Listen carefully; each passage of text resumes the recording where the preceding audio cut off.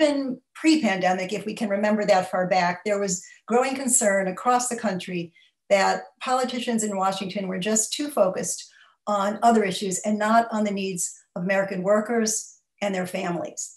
And as we know, globalization has led to great economic growth in the US, but these benefits have not been widely distributed, as Donna alluded to. They have disproportionately helped those at the top, the largest companies and the wealthiest Americans, and thereby increased economic inequality. And over the years, the US has also failed to adequately help workers whose jobs were displaced by advances in technology like automation or by offshoring and outsourcing. And then when the pandemic hit, it exacerbated this economic dislocation. We saw millions of Americans living precariously, losing jobs, relying on food banks to survive. And the suffering was even more pronounced in Black and Latino communities.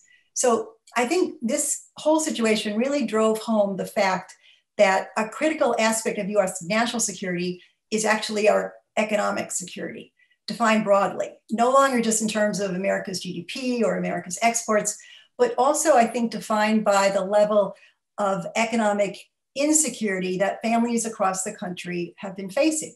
So while fortunately the US is starting to recover, as Ian said, other countries are not, they're still sort of right in the eye of the pandemic.